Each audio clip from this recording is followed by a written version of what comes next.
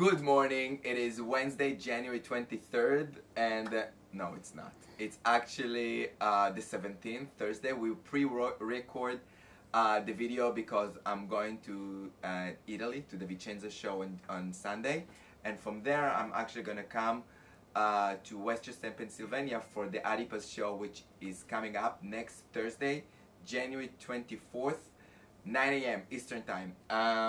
I just wanted to share with you a few of the things that we are going to present, and I'm actually so excited about this upcoming show. You know, we do not do as many as Paz shows as we used to in the past. We only have like you know, maybe 2 to 4 shows a year, and actually because of yours, because of the success of the shows in the last couple of years, we're getting more shows, more airtime, and it allows me to create brand new collections, which for me, you know, I love working with gold. You know, this is where I started my career. Gold is a very warm place in my heart for the Paz collection, which means beautiful jewelry in Hebrew, if you didn't know or you didn't remember.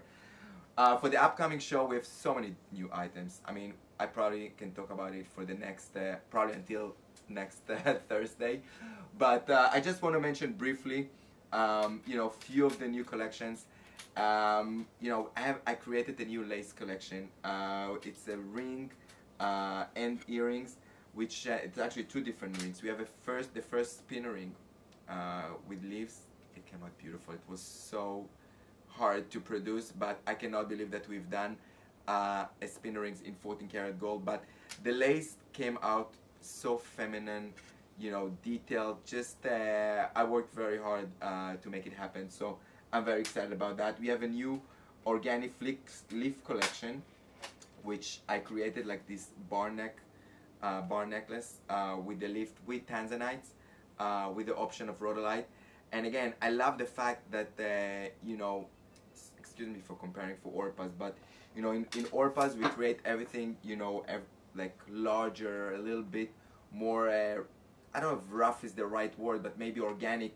While in Paz the details are very fine. You know, working with the gold allows us to create very delicate and feminine details. But again, I wanted to create new looks, fresh looks, but still gonna have the timeless feel that we always have in Paz. See, I'm still confusing a little bit.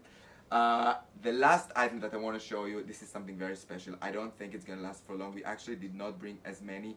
It's like diamond accent ring with the semi-precious gemstone. Either it's the London or the peridot or the garnet, all surrounded with diamonds, different cuts for the center stone. We call this setting Piero Milano. It's actually 8 prongs around the diamond. It's really gorgeous. Everyone in the office here are falling in love. I had to make sure, you know, that we ship the order because everyone wanted to buy it.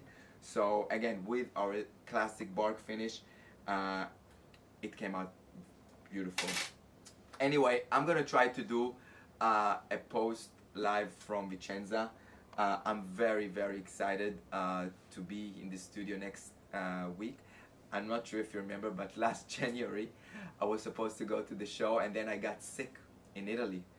I had like the worst bronchitis ever. I was laying in the hotel with like 40 degrees Celsius. How much is it in Fahrenheit? Like 103. Like 103.